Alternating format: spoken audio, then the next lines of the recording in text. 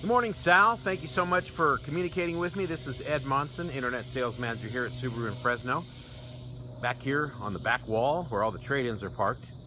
And this is a fresh trade-in. I was pretty sure I knew about this car. They drove it in to service to get the airbag recall fixed and just decided they would get a new one. Happens all the time here. Still though, it's kind of rare. These cars, it's hard to find nicer used Subarus that are later model like this. But it hasn't actually gone through our smog and safety yet. So it certainly is yours if you'd like to buy it and drive it, but we would have to do the airbag recall, which you mentioned, and we'd also have to make sure it passed smog and safety and of course clean it up and fix anything that the shop finds with it. This is the luggage compartment cover. They just have it in the back seat. And here you go. So you're seeing it kind of the way they turned it in.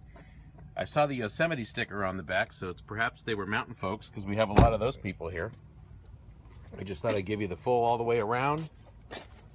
Looks like we might need to polish up those headlights a little bit. A lot of bugs lost their lives at the front of this car.